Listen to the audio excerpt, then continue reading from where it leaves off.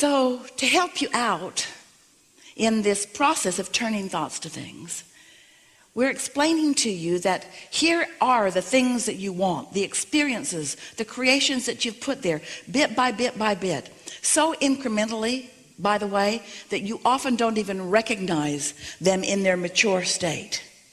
Here is more in your vortex than you could live in 20 or 30 lifetimes. That's how masterful you are at sifting through contrast and creating this vortex.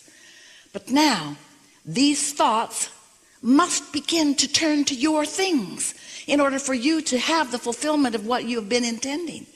So now we're explaining to you that the vibrational frequency of this vortex is very high and very fast and very pure, and is being tended by your inner being, by source, or whatever you want to call that non-physical aspect of you. And you, if you want to open that passageway, if you want to open that channel, if you want to be the one who receives, if you want to be in the inspired place, if you want your timing to be good, if you want to be tuned in, tapped in, turned on, so that you can translate the frequencies, because remember, you can't set your radio dial on 98.7 and hear what's being broadcast on 101. You cannot receive something that is a different vibrational frequency.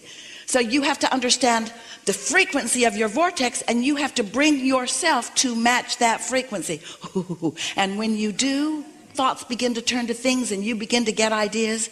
You say, oh, I got the best idea. And the reason you did is because you were, it maybe only for a moment, in the frequency of the vortex, and you allowed this to transfer. You allowed, through this open valve, you allowed this knowledge to flow to you.